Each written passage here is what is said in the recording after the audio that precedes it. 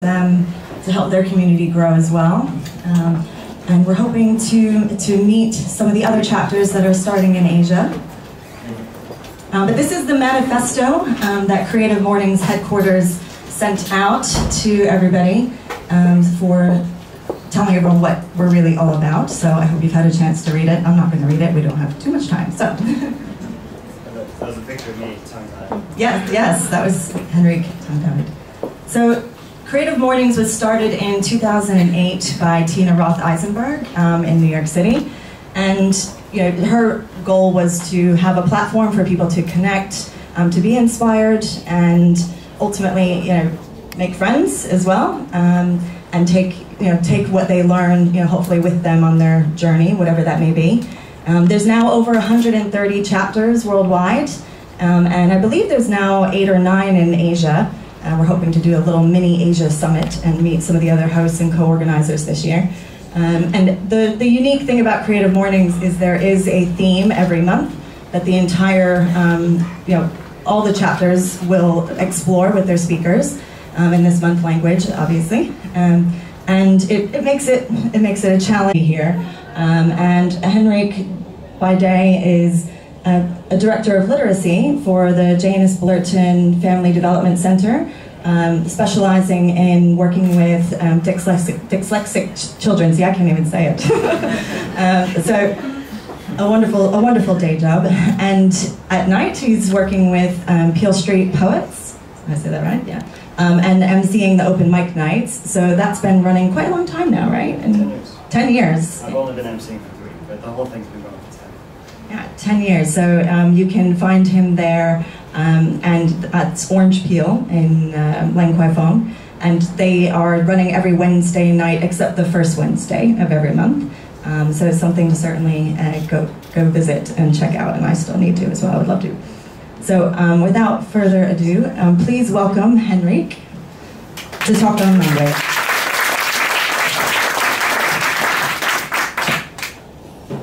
We're going to try and go without mic. Can you all hear me? It's pretty good, right? First off, before we start talking about anything, there are a bunch of empty seats here. I can't hear you very well. You can't? Oh, I gotta go mic. I hate mics. Okay, there are a bunch of empty seats here. Yeah, does anyone want to come sit down quickly? Is that better? Hello? Oh, I killed the mic. There are a bunch of empty seats here. If you guys want to come down, there are like 4, 6, 8, 10. Empty seats scare me. It's like actually a phobia. I'll have a panic attack. No salad? Okay. I think the SCAD signs scared people off. Oh, there we go. The palpable relief. So when I had to think about talking at Creative Mornings, it struck me as pretty funny, because to me, that is a complete oxymoron. I am not creative in the mornings at all. And I Googled around, and there is no such thing as creative last-minute panics, so I couldn't go talk anywhere else. And the theme of language, while it seems to fit a lot, is a little odd because English isn't actually my native language. Danish. I didn't learn English till I was 8, but I teach dyslexic children in English, and I write poetry in English. So I guess I do have like half the resume to not make a complete fool of myself here. And we're going to see if I've succeeded. Down. Or up, down, up. There we go. Okay, so the topic is language. Language obviously is a super narrow topic that I can cover in no time at all, and you will know literally everything about language. I'm not just talking about English. The whole talk is going to be in Danish. Because there's the biggest issue in Hong Kong. Not enough people speak Danish. It's the one thing holding the city back. We'll never be great. Got it? There we go. Okay, so I had to kind of narrow down what I was going to talk about, because language is obviously so broad. And has so many facets. I decided that what I want to talk about is how falling into a gray zone in the way that you communicate between a couple of different extremes really often sells people short. I broke this down into 3 different categories. First is verbal communication, which is talks like this, speeches, that kind of thing. The second is in written communication. The last one is in how you present information. In each of these, I want to present you with 2 sort of opposite end extremes that you would do well to end up in one of the extremes, but when you end up in the gray zone, either you muddle your message as you present it or as your audience gets it, or basically something will go wrong. And before we get into these, I want to bring up an analogy, which I think I stole this from Wittgenstein. This is the analogy of a ladder that you discard. So all of this, becoming a great communicator, a great speaker, a great writer, requires these odd sort of steps, bits of advice that if you gave it to an expert communicator, they would tell you was wrong. But they're the steps that you need to take to climb this ladder that when you've reached the top, when you are a great communicator, a great speaker, a great writer, and I'm not necessarily claiming to be all of these, you discard the ladder. At that point, you can realize that some of the steps you took are not actually necessary. That gray zone is actually somewhere where you can be, where you can hang out, and you can do good things because you know how to use it. But until you are that sort of expert level in these different areas, knowing where you fall in either of these camps that I'm going to present on each one is significantly better than not. And what I want to encourage you in the end is when you're preparing something like this talk or that email to your boss that actually legitimately matters, is to step back and in all these 3 things, decide which end of the spectrum you should be on, and then realign so that you are on that. And in between all of these, before we get to each category, I'm going to read you a little poem from my book. And for the 3rd one, we're going to read a poem that all of you guys wrote, or 2 poems that some of you guys contributed to. And we'll see how that worked out, and you will all be judged very harshly. All right, so the first one we're going to do is verbal language. And I'm going to, this is why I don't like the mic. Hard to hold a book and read a poem. I will eventually have a book coming out. This very lovely leather-bound copy was a PDF of the book I was writing, stolen by my girlfriend and printed for Christmas. Aww. We're gonna gently put the mic down. I'm not dropping the mic yet. I'm also just not going to do that. Because as cool as it looks, it's rude. It's just rude. This poem is called, as you can see, Death of a Pedant. This is the kind of stuff you'll be hearing if you come to open mic poetry on Wednesday. Death of a Pedant by Henrik Hoeg. Another cautionary casual casualty of the caustic causality caused by reality, dead. But with undue fuss or must, he huffs and puffs, hoping that if he gets his panties in a tuft, death might say, fuck it, I've had enough, and throw him a bone better than dying alone. But he croaks, like all the other folks, an amateur at life who never knew his way about, except the sullen fact that no man makes it out. So he turns to death, says, did I do good? I mean, with what I had? And death says, fucking hell, you were an English teacher. You mean, did I do well? Thank you.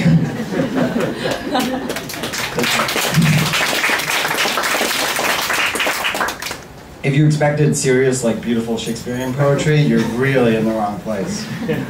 Okay, the dichotomy that I want to point out with verbal language, mainly talks like this, comes down to, if you finish this sentence, I'm at Creative Mornings attending a, the answer should be hopefully talk and not speech. What a speech is something that is in a written style and in a spoken medium. Reading and speaking to me are not just mediums, like I'm literally speaking or I'm literally writing. They're also styles. Writing is sort of the more formal style, what you use in an email to your boss when you're stating factual things. And speaking is also a style that is casual, that doesn't need as much grammar, that is much more flexible. And you can have a spoken style in a written medium and a written style in a spoken medium. Well, let me show you.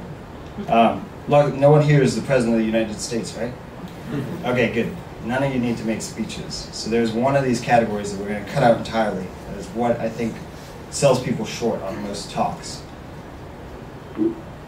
So, this is a little empty table. Along the top we have written medium and spoken medium, so literally reading, or literally speaking, or literally writing. Now, something that would be a written medium, a written style, is like an essay, a newspaper article, formal writing, and literally writing. And what messes people up with talks is that the first thing they do when they know they're going to do a Creative Mornings talk or something like this is they go and they write down everything they're going to say. And you can't write down what you're going to say. You can't write in a spoken style. It's really hard to. If you're a very good script writer, you can do it because that's how we do movies. But generally, you're going to end up writing these sentences that are in a style that is factual and really, really boring to listen to. And when you get up here, there's going to be no conversational element. What you need to do is step back and look at what style you should be using. In this case, a talk is called a talk because it's a spoken medium and a spoken style. And what I find interesting about this is the hardest one to figure out is what is a written medium, what is spoken style. A really excellent TED talk on this. Texting is the perfect example. Texting has all the hallmarks of speaking, but is obviously in a written medium, which is why we throw in stuff like lol that has like no meaning, you're not actually laughing. Wonderful little talk. All I'd want to leave you with here is if you're doing something like a talk, or if you're writing an email, you need to step back and decide whether the style you're using is a written style or the style you're using is a spoken style. And 10 minutes apart, you could send emails to 2 different people in both styles. But if you're not sure where you are, you end up either doing a talk where you're speaking way too formally and trying to read off a script and it sucks, or sending an email to your boss where you're honestly not formal enough and you never know why, but these jobs always peter out over time because you haven't established yourself in one of those camps and you're maybe not ready to play in that gray zone. And in that case, it's probably better not to with emails to your boss, even if you weren't an expert. You should never do it. Okay. The next part that we're going to deal with is a dichotomy in written communication where falling in the gray zone can mess you up. And I'm going to read a little poem kind of related to creative language called Sentences. This was the first poem I ever got published. I've been writing poetry for 3 years. If you've ever done anything like poetry, short story writing, submitting sucks. The rejection rate is ridiculous. I could take any rejection in the world. There was a period where I think I submitted a poem to a literary journal every day for like 3 months, and they don't get back to you for like 9 months. So like 9 or 10 months later, it was just like every morning in my inbox, like, nah, we don't want it. No, we don't want it. No, we don't want it. It was really awful. Or like, and you get one that's like, yeah, maybe, can you edit it? Like, I really don't, just different theme, totally different thing. That'd be wonderful. So this is called Sentences. I just love language. I love messing around with language. Sentences. This sentence is self-referential. This sentence has 5 words. This sentence has 5 words or 7. This sentence will never have 5 words nor a soulmate. This sentence no verb. This jumbled sentence is. This sentence fragment. This sentence ends in a non sequitur pacifist shuttlecock. This sentence ends quixotically. This sentence is not ironic. This sentence is short. The prisoner's sentence is extended. A tired sentence stops while a lively one runs on. Cette phrase est en français. This sentence ends the poem. Thank you.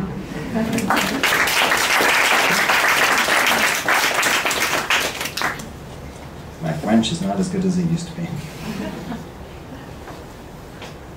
Okay, so the dichotomy I want to deal with in written language is writing creatively versus writing plainly. The main trap here, I think, is that I think despite all the reinforcement of you should always use plain language, speak to your audience, brevity is wit, and all that stuff, we still find ourselves a lot of the time wanting to sound fancy. And it's really not serving anyone. And when you end up in this gray zone, and I've done this way more than I should because I love creative writing, you, especially in Hong Kong, a language that's a city that's like trilingual and has all expats coming from every part of the world, you throw in these colloquialisms just thoughtlessly, and they end up confusing your audience mostly. And creative writing obviously has its place. I use it all the time. If any of you are in marketing, it's obviously very, very valuable. But I think it's important to take a step back often and think if it'd be better off not only writing in plainer language that is more clear and more direct, but if even what you think is currently plain language is not as plain as you think. Anytime you're explaining or teaching is when you want to be using plain language. Anytime you're trying to capture attention or do something striking, poetry, which can be striking despite everything you've seen today, you want to use creative language.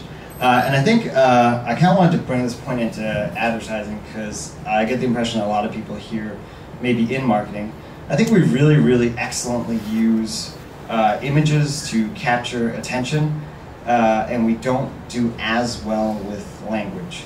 And what we do with images is the more striking, the more weird, or the more almost out of place sometimes the image is, the longer the eyes will linger on it. And that's what a lot of advertising has become. The longer you can make someone's eyes linger on it, the better an ad it is. We're all fighting for time. And I think we can do that a lot better than we do with language.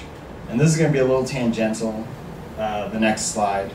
And you don't have to use this, but it's an interesting linguistic concept that I've never seen applied to advertising that I think would be cool.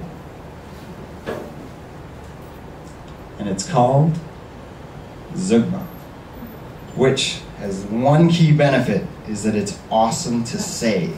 So everyone on the count of 3, you're going to say Zeugma. 1, 2, 3. Zeugma. Yeah, you probably never heard of it. It's also called solipsis. I went with Zeugma because I don't know if I'm pronouncing solipsis right.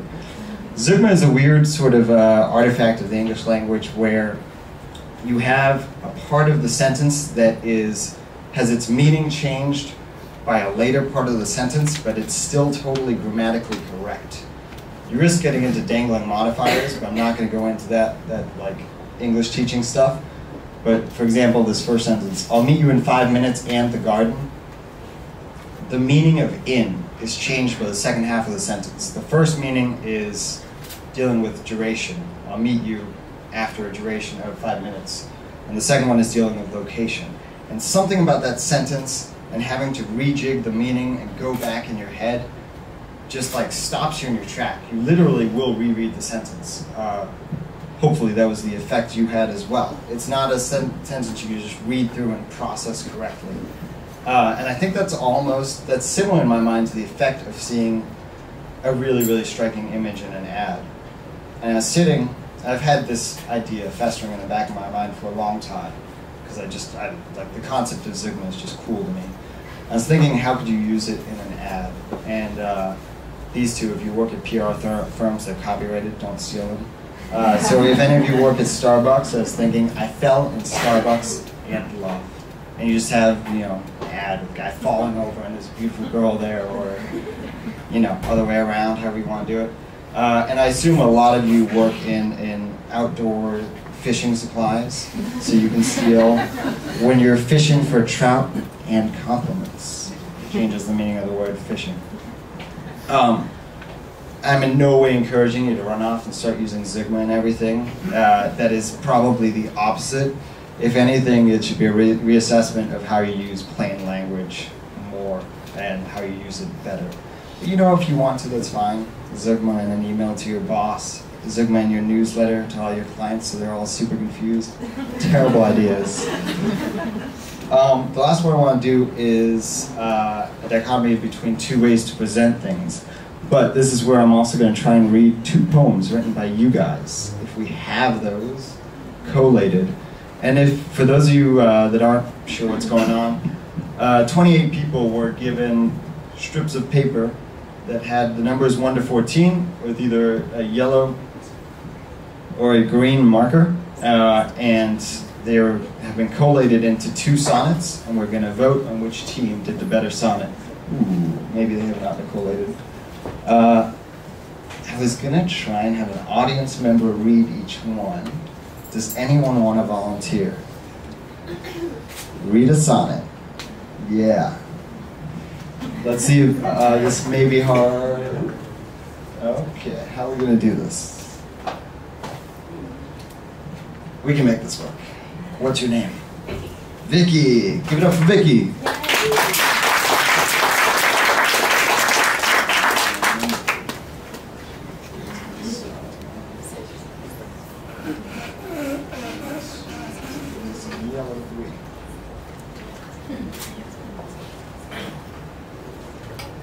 If anyone has never encountered a sonnet before, it's 14 lines, 4 stanzas, and every second line will rhyme, except for the last 2, which will rhyme. These are the ones that Shakespeare wrote 150 odd of, but y'all are going to kick his butt today. We're also missing, does anyone have yellow 7? You can collect your prize. Uh-oh. And 8, sorry, yellow 8? Anyone? What does 8 have to rhyme with? 1, 2. What else are you missing? Oh, that's yellow 3? Yeah. 4.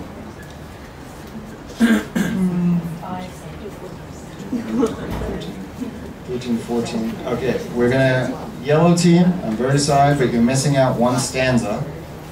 Hands up if you're the yellow team. Who's team yellow? All right, these guys are gonna have written the first stanza that is missing 1. That's 3. Okay, the first one is gonna be missing lines 5, 7, 8. So it's going to be a 3 stanza. Yeah, they go 4 together, so 4. Okay, Vicky, you ready?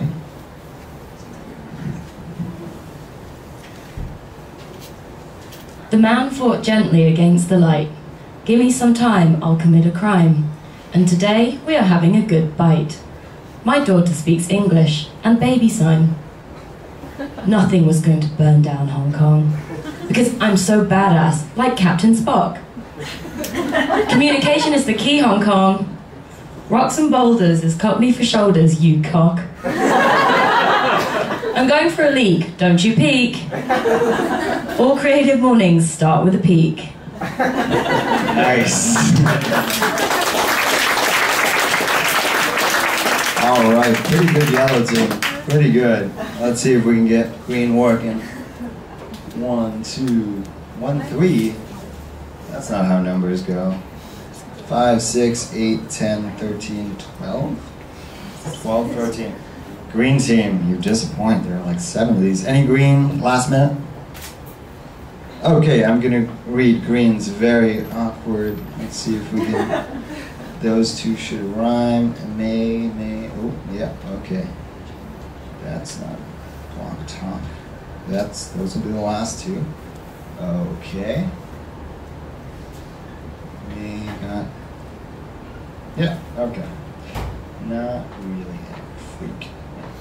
Okay, green team. A very excellent creative attempt at a sonnet. No idea exists without a fight. Dance to the rhythm and the funky beat. I am here today thanks to my friend May. Be very happy today, you might. If time allows us, let us do what we may. I know you from Tinder, I'm not a freak. Coffee, bagels, and one fantastic talk, I'm experiencing a mental block.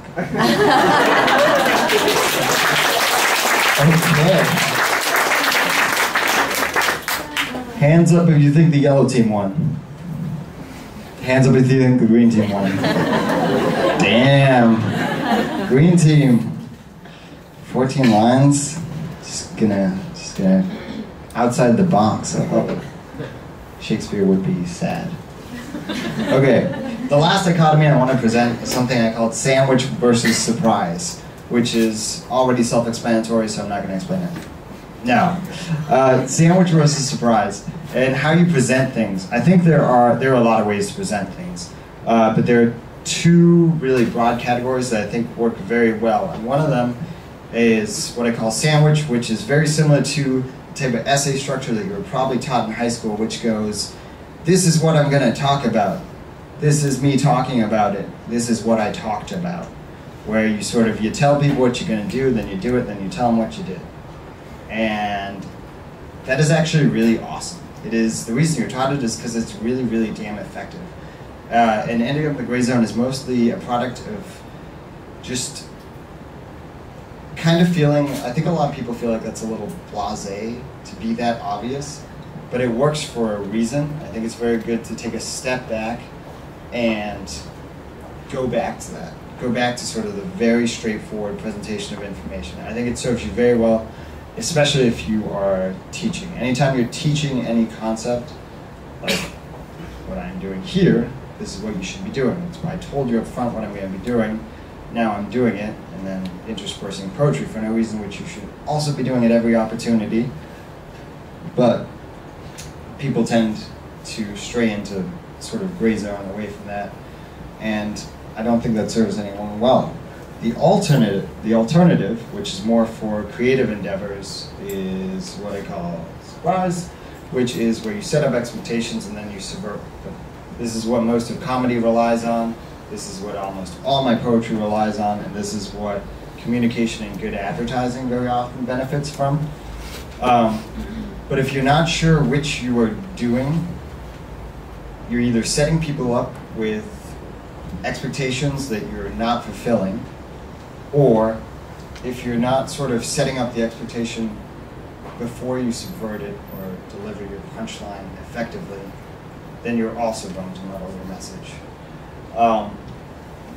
So what this is going to form, essentially, is a big takeaway that will be 3 dichotomous ideas. Oh, forgot about that slide, last minute edition. I want to do a little exercise with the idea of subverting language to show what I mean by expectations and subversion and how it can make for really good creative writing. And this is going to be audience interactive as well. Note, I stole this from a very good high school teacher of mine who taught religious education and philosophy and was just crazy. But one day, he came up and he wrote this on the board. Bobby opened a garbage can and looked, and he left it blank. And we spent the whole lesson on this. He said, what is the best word you can come up with here? First, can someone give me the very obvious word? What is the normal word that should go here? Inside. Inside. It's definitely inside. What is a better word? A more interesting word? Sad. Sad. Great. Awesome. Open the garbage can. Ooh, looks sad. You know, maybe that sandwich wasn't as good looking as it was the day before. Anyone else? Better word than sad? Or better word? Suspicious. Puzzle. Suspicious. Puzzled. Love it. Awesome. Good? These are all great. Here's the best answer. The most subversive answer. Bobby opened the garbage can and looked out. It's genius. I didn't come up with this, but it is literally genius. It is the perfect subversion of expectations. Your expectation, if someone opens a garbage can, is that they are outside the garbage can. So that's what I mean, and that's the root of comedy. If you are into psychological research, which not many people are, but the root of comedy is subversion of expectation. That's why that is funny. Okay, now for the actual takeaway. We have 2 quick slides of takeaways. The first one is 3 dichotomies, and all I would want you to do with these, if you were going to use them in your life, is if you have a talk or a big piece of writing or a social situation or something coming up and it's just not quite clicking, take a step back and ask yourself whether the style you should be using is formal writing or social speaking in style. The medium will do itself. Like, the medium here is a talk. I can't do anything about that. The medium in a newspaper article is writing. I can't do anything about that. But there are times when the style in a newspaper article for a specific audience maybe should be speaking or should be writing. And if you're not yet really, really confident writer, trying to play around in that gray zone will hurt your message. The second one, for a second I thought I misspelled the word. That would have really bugged me. I am actually pedantic. Second one is creativity versus plain language. Whether or not you should be trying to get creative with language at all, and whether or not what you're thinking of as plain and easy to understand is actually simple enough for your audience, especially given language barriers and differences in sort of colloquial language. I once went back to my family in Denmark. Well, I go back every year, but I once went back for Christmas, and I retranslate colloquialisms accidentally. So in English you would say, I'm full, after you've eaten too much. So I get up from the table, I'm like, I'm full. Not realizing that in Danish, I'm full means I'm drunk. So I literally like pushed my plate away, I was just like, I'm drunk. See you guys. They're like, what? So you might not even realize some of the time. And the last one is whether or not you should be sandwiching your information expectation a lot and subvert it very obviously, or really sandwich your information very intensely. Tell them up front what you're going to do, then do it, and then tell them what you did. And the last two takeaways, I've not talked about it all, but I wanted to drop in. One is the 10-20-30 rule. I don't know if you've ever heard of this. I didn't make this up, but you go to a lot of PowerPoints in Hong Kong, and PowerPoints with a lot of text really annoy me. So I just want to pass on the 10-20-30 rule, which is if you're ever making a PowerPoint, and some of you will all do this in your life, maximum 10 slides, maximum 20 words on each slide, and everything has to be 30-point font or bigger. Trust me. If you force yourself to stick to those, you get slightly better PowerPoints. They'll never be as amazing as this one. But and the last one is poetry is awesome. All of you should come to poetry. I feel like I meet a lot of people who just don't realize that there is a crazy, kicking, creative poetry community in Hong Kong because you think it's this like filthy wasteland of uncreative bankers who just rob people in the street. And you're not wrong, but there is poetry too. And it's every Wednesday at Orange Peel at 8 p.m. I MC the thing. I'm super nice. We love first-time readers. People will probably buy you beer if you read for the first time. It's just awesome. And you can find us online at facebook.com/peelstreetpoetry or peelstreetpoetry.com. And that is my talk. Thank you guys so much for listening.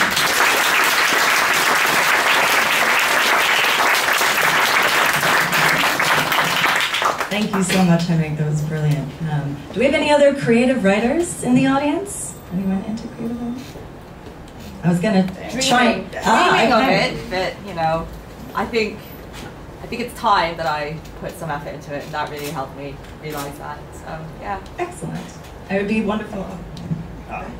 You should see the stuff I wrote when I first showed up at poetry. Oh man, don't worry. It's always a learning process, and everyone is super nice. So we get that a lot. Encouraging people who show up and have written stuff to actually get up and read is probably the hardest part of my emceeing.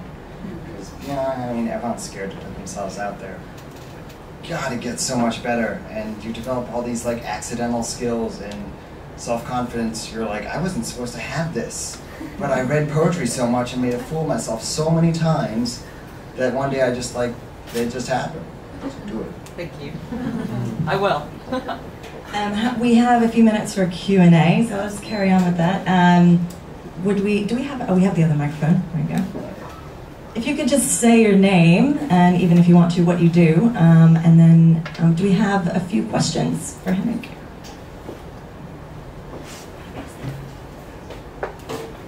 Hi,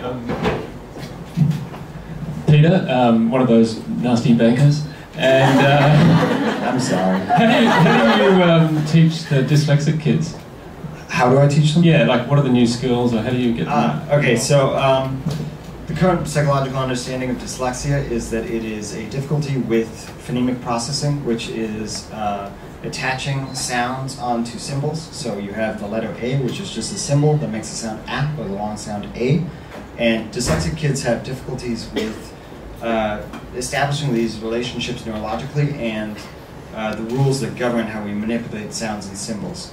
So you teach dyslexic children through phonemic systems, so you teach them phonics, and you teach them very rule-heavy phonics, and you try and integrate multiple senses because there is visual disruption. So, for example, if I'm teaching a kid to spell, not only will I be using sound, but I'll have them spelling it out with their fingers, so like at before I let them spell, stuff like that. I teach a program called Orton Gillingham, which is probably the oldest dyslexic targeted literacy program, and I teach one-on-one. Anyone else? Questions? I love to answer questions. One at the back. There's a mic coming. You can keep it, take it home. It's a present. Yes, that's totally why I came here. Hi, my name is Ree. You're not allowed to say yourself, but do you have a favorite poet? And if you do, why? Okay, so I'm gonna go to, this is weird because I don't write that serious poetry stuff, but I really, really like it. Thomas Hardy is probably my favorite poet. There's a poem called The Darkling Thrush that I really, really like. I like Wilfred Owen a lot as well, Dog Had to Call him S. But I'm so involved with the local community. Most of my favorite poets are my friends. If any of you have ever gone to events around here, there's a woman called Keisha, who's a ridiculous poet. There's a man called Vishal Nanda, who's a good friend of mine, who's a ridiculous poet. So probably my two favorite poets are them two, and they're local Hong Kong poets. Well, local and local. As local as you can be for an Indian man and a black woman.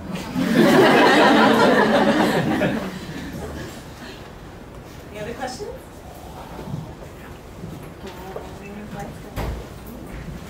Hi. No, it doesn't work. Push it up. It is. It's all online. Hi. Hey. Hey. I'm Amy. I'm a digital strategist at an ad agency. I was wondering I'll throw you a softball. For your poetry night, is participating doing a reading an expectation, or are people welcome to just come and listen as well?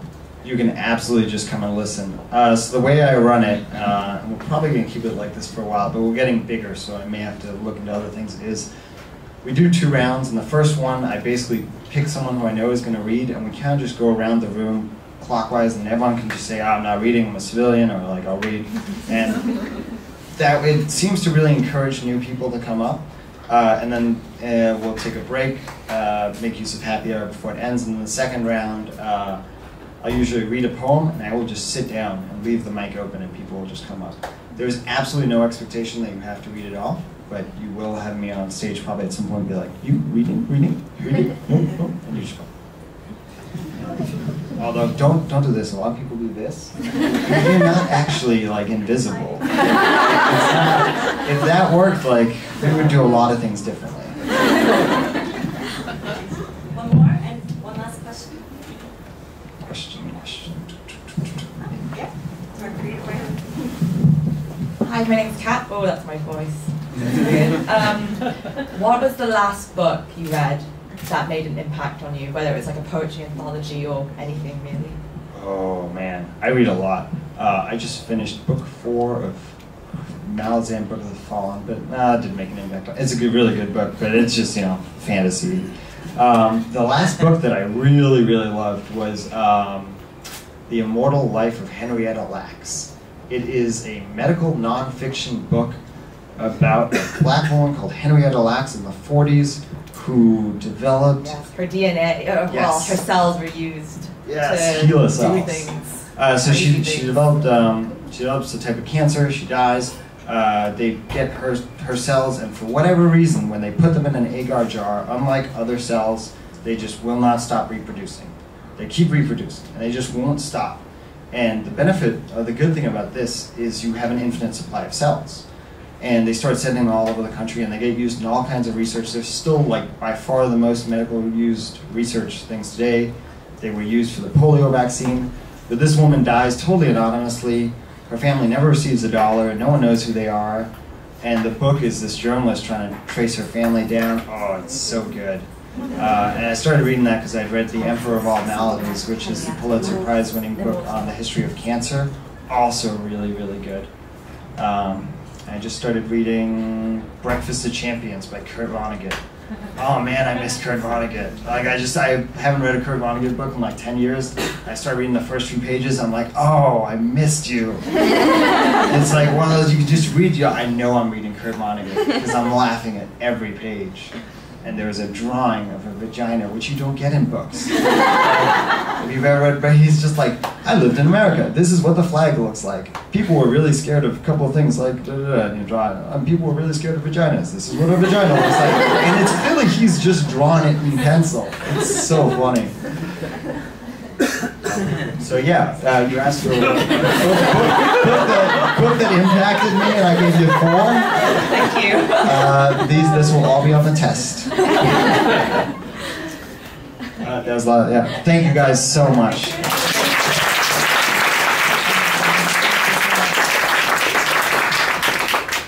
My dad used to write poetry, so this has inspired me to go pull up a few of his, and maybe I'll pop by your open mic night. So we have a few things going on. Given it is the new year, we want to, the co-organizers we met a few weeks ago, and we really want to try and do a bit more with the community besides just the normal morning events as well. So if you follow us on Facebook and so on, and I think you guys have started receiving newsletters too. If you're signed up to the community, that will tell you what's going on around the globe a little bit more. Oh, hold on one second. So for example, on one of the newsletters, there's an illustrator. I have to press it again. A little tribute to David Bowie, which we'll show you in a second. But our next event is going to be on the 19th of February, and the topic is ethics. So it should be, again, an interesting one. And we're at that event, we'll probably announce a few of the other social things we want to try and put together for you guys. So not just the Friday morning, but maybe some social outings, drinks, or maybe do something for charity, and get out and also just be able to engage with each other a bit more often. So we'll keep you posted on that. Am I forgetting anything, George? I usually forget something, so. Yes. Yes, see? I mentioned it too. Apart from open mic poetry nights, I'll probably be launching my first collection in April. We'll probably throw a big bash at Orange Peel, which is what we usually do for book launches, and should be fun. Come along, buy my book. Oh, it's called Irreverent Poems for Pretentious People. Is anyone here pretentious? The book is targeted no one? Just me. Excellent. Yeah, so keep an eye out for that. Looking forward to it. Yeah, hopefully we'll put in the newsletter. I'll tell Tina, you need to add this in. The global newsletter. Did we have a slide of the newsletter on here? Okay. So if you did see the newsletter come out, I think they send it in New York time, so you get it like 10 p.m. at night. So keep an eye out for them. But they're actually picking people from the community all over the globe. So you might actually, I would encourage you to put your photo up, fill out, answer some of the questions, and you might see your face going around to the entire community globally. So yeah, watch out. Have a good picture. And another obsession for Creative Mornings is GIFs.